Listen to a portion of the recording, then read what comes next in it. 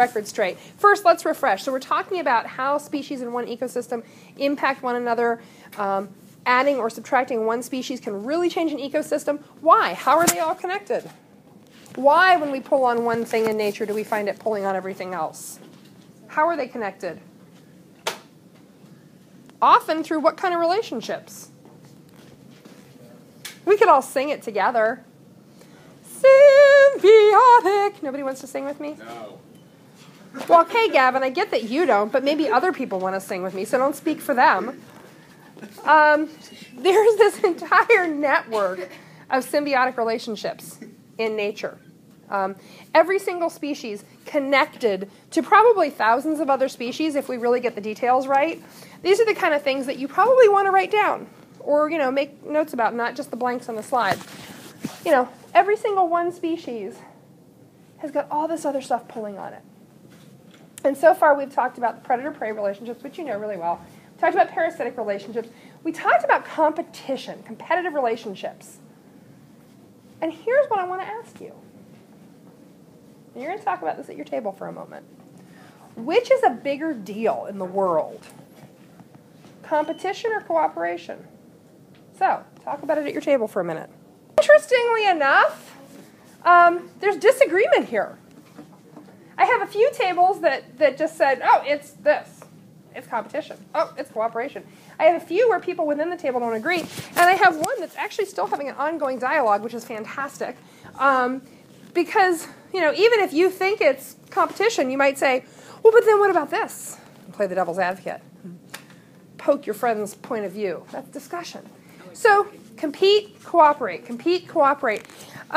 This is a question that has honestly been asked in biology for a really long time. Which drives ecosystems more, competition or cooperation? It was the old line, sort of what I grew up hearing, was that it was all about competition. The struggle, nature, bloody in tooth and claw. It's all about competition. It's this, vicious race for survival. We're starting to think that might be completely bogus.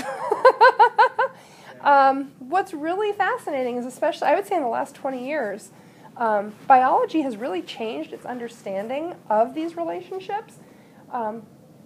What changes scientific understanding? New information very often. What gives us new information? Who here has ever encountered new information in their lives? Every single day. Oh my God, if you do not have your hand up, I am assigning you homework. I'm going to send you out to get a flood of new information downloaded straight into your brain. I don't know how that will work, but I'll figure it out. A lot of that new information has come from new ways of observing, new ways of thinking, new questions that have been asked, and different brains. We'll talk more about it later. But, really, predation and competition and parasitism, to some degree, I kind of like grouping those three together, because what do those three have in common? Talk to one another. What do those three have in common? In every instance. I'm going to give you my take on it. So as much as I said I hate the whole, everybody gets a trophy, in predation and parasitism and competition, there's always a loser. Isn't there? I mean, in a predatory relationship, somebody gets eat. Somebody gets et, I guess I should say. Someone gets et. Someone dies. In parasitism, somebody is being actively harmed at the expense of somebody else or something else. And in competition, somebody aces somebody else out. Or somebody moves over a little bit so that they don't have to compete. But somebody always has to give ground somewhere. So that really is all this side, even though some of those are not direct competition, but they're all sort of, I don't know if they're zero-sum games where, if you lose, I win, if I lose, you win. But, there's a loser, for sure. Ask the bunny and the coyote who won. Oh, yeah, the bunny can't say anything, it's dead. Spoiler alert. On the other side of the coin, we have types of symbiotic relationships that are more based on everybody getting benefits out. So let's look at that. So we're going to start off with mutualism. This is one that you did not do. So mutualism is a cooperative relationship where both species get something out of the deal. Everybody gets something out of the deal. And the common example that's given is bees and flowering plants. Really, you could put in any pollinator there.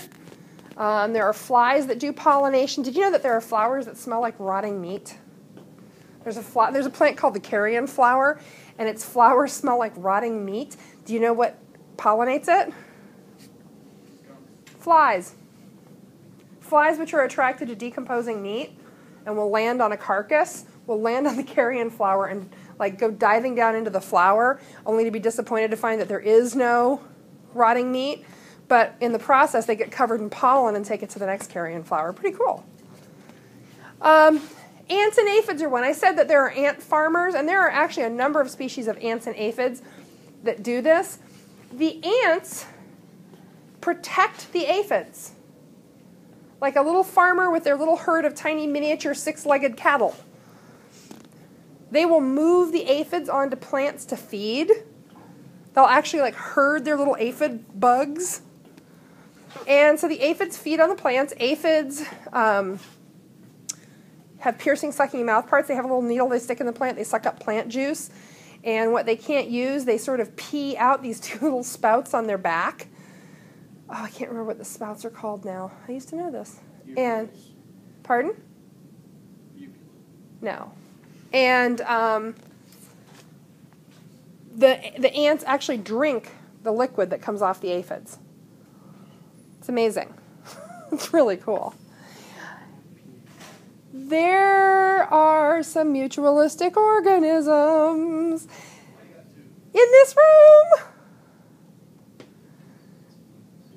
Humans and Bugs. And what? Plants. Oh, all of them. All of those. Fantastic. Good job. All of them. So let's talk about humans and plants. Are there any plants that we have multi-generational relationships with that we get benefits from and they get benefits from? Yes. Yes. Every plant that we've domesticated. Every single plant that humans have domesticated. Now, did the plants give something up for that? Yeah, they gave up a little bit of freedom. They're not reproducing, on their own in the wild, willy-nilly, helter-skelter. But we're making special places for them to live and reproduce. We are chopping down the weeds around them to reduce competition that they have to otherwise undergo. We're making sure that they get enough water and fertilizer and everything else. We're taking care of their needs. And in exchange, we get fruit. They get their genes passed on. We save their seeds and plant those seeds again and again.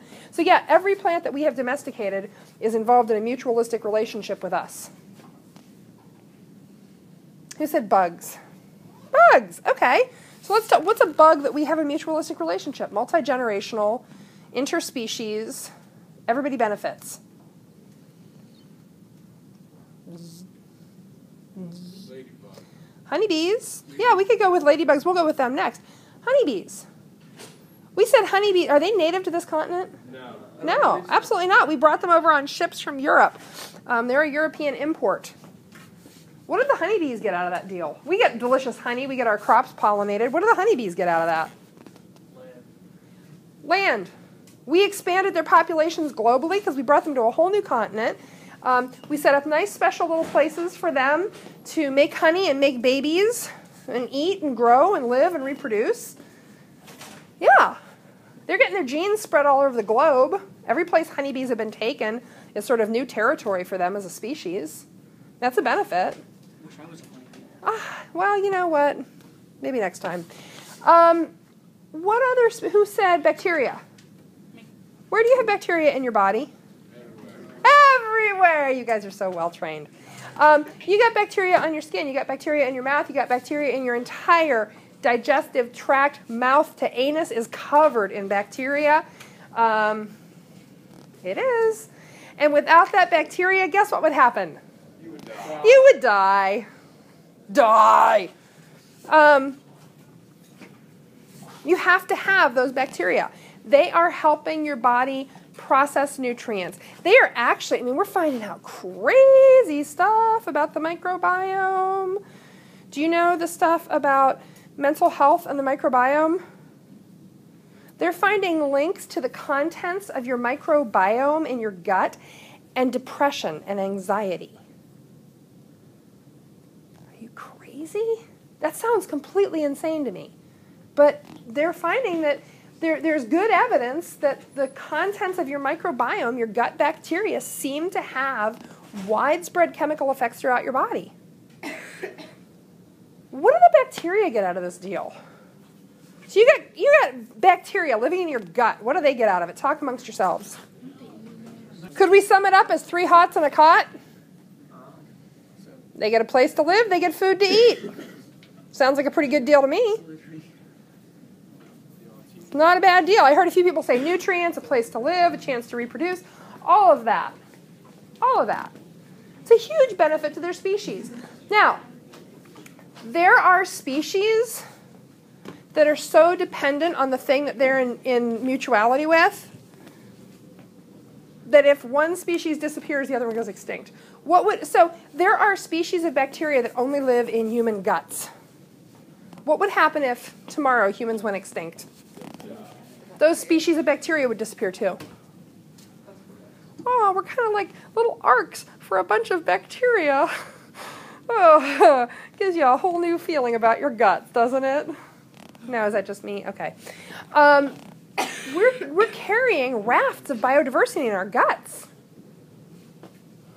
You're like a whole planet full of bacteria. Some of you are still alarmed by this, I can tell. Mutualistic relationships always benefit both parties. Now, here's the weird part. Last class of symbiotic relationship we're going to talk about, commensalism. In commensalism, one species benefits and the other is not harmed. And we saw one example in the Yellowstone video on wolves. Wolves and wolf kills are a really common example of a commensal relationship. Same thing happens in Africa with lions and vultures. So what lions don't clean up from a kill, the vultures will come along and pick the bones clean. You have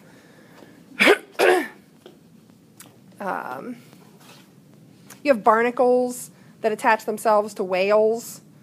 And as far as we can tell, it doesn't harm the whales in any way. And as far as we can tell, it doesn't benefit the whales in any way. They're kind of like, whatever. The interesting... Oh, you were arguing about this with your mom? Mm-hmm. Good. I love biology arguments at home. We have them all the time. But yeah, there are a lot of relationships that we used to think were commensal that the more we understand, the more we think they're actually mutualistic. So, once you've finished copying that, I want to draw you a picture. Impossibly tall trees, insanely tall trees, trees the like of which we don't commonly see here. Anybody know where you find impossibly tall trees commonly? California, Pacific Northwest in general. The redwoods, the sequoias, like seriously impossibly tall. One of my bucket list items is to go sit next to a giant sequoia for an entire afternoon and just hear what it has to say. I just want to sit next to a tree that big. So here's the interesting thing. How many of you have heard the expression, bumblebees can't fly, they just don't know that? You heard that? Supposedly, they always say, if you look at the engineering on a bumblebee, they're physically incapable of flight, but they do it anyway. That's a total load of BS. It's one more of those lies you've been told. It's not true. No, they're perfectly capable of flight. You can look at the physics of it and, blah, blah, blah. It's a nice inspirational thing. That's what it's aimed for. Like, the bumblebees can't fly, but they do it anyway. You can do it! Yeah, whatever. I prefer to use actual, real examples for that. Well, these giant trees shouldn't exist.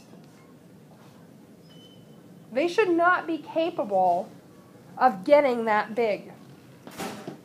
What's interesting is that all along the west coast of the U.S., and it's really the only place in the world this happens, we have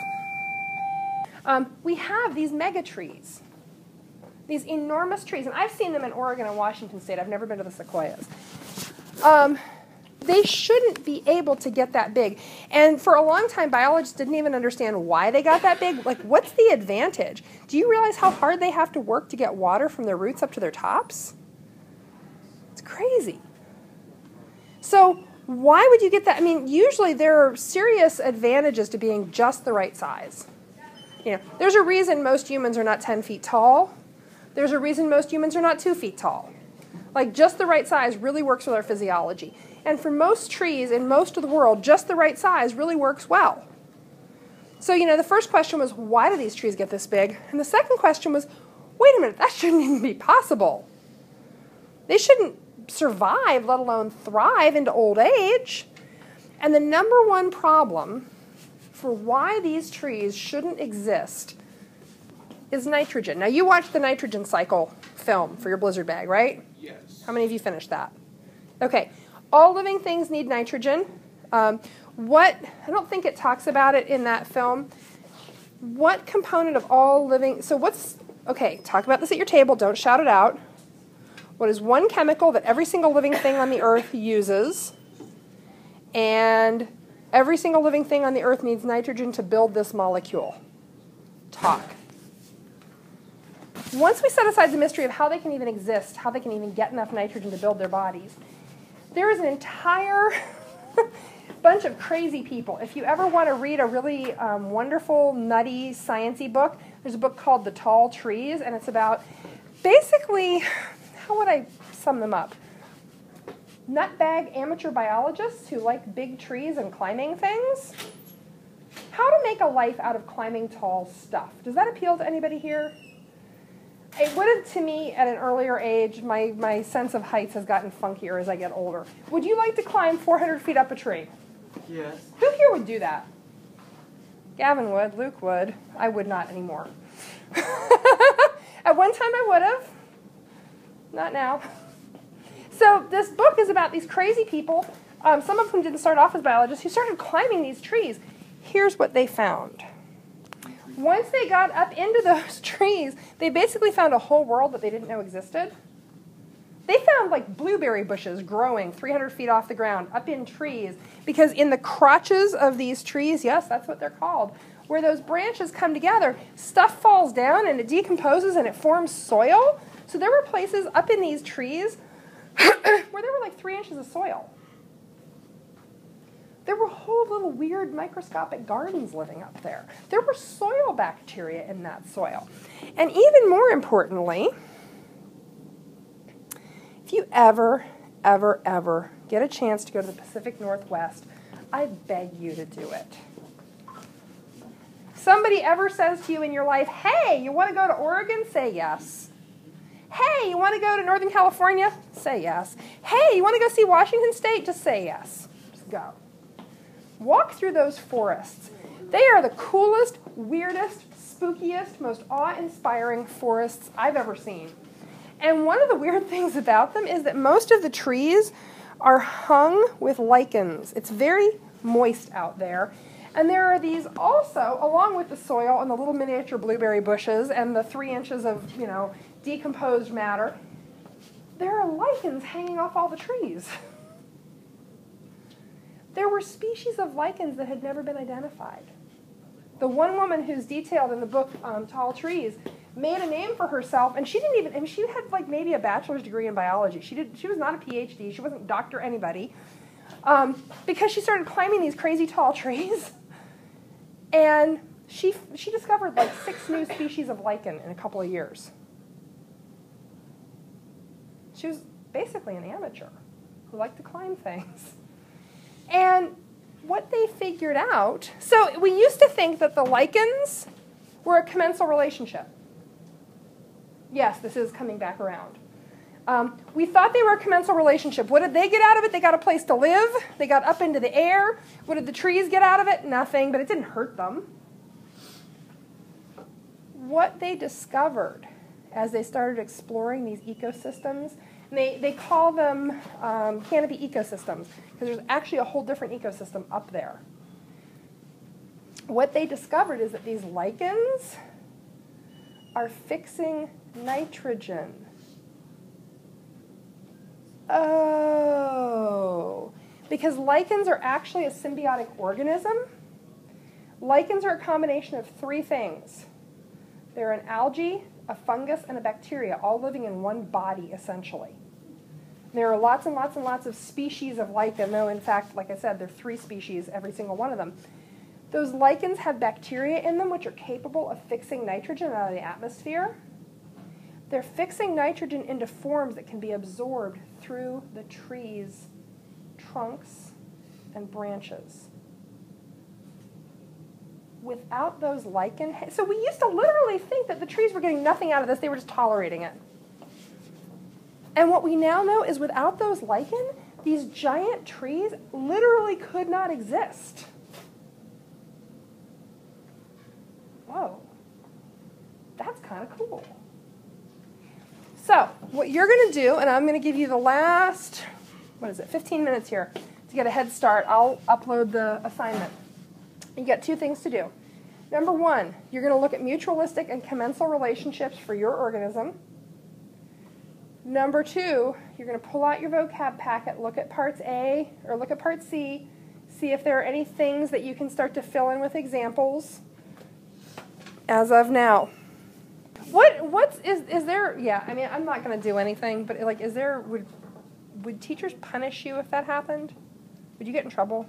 I mean, I'm just going to make fun of you and dance to your ringtone. I was told I was supposed to, but I don't think I figure it's an accident. It's happened to me, too. Oh, it's my superpower. the dog ate it. So anyway, this is a sort of, what do they call that? Foliose lichen, because it's leaf-like. And then you have these stringy lichens that don't look like leaves. They look like, I don't know. Some of them are called old man's beard because they look kind of like beards. And you can actually see there are multiple different lichens in that picture. Like these are lichens. These are different species of lichen. Yeah, so now you should be on the lookout for it. But those are either commensal or mutualistic relations, depending. Yes, like it. Okay.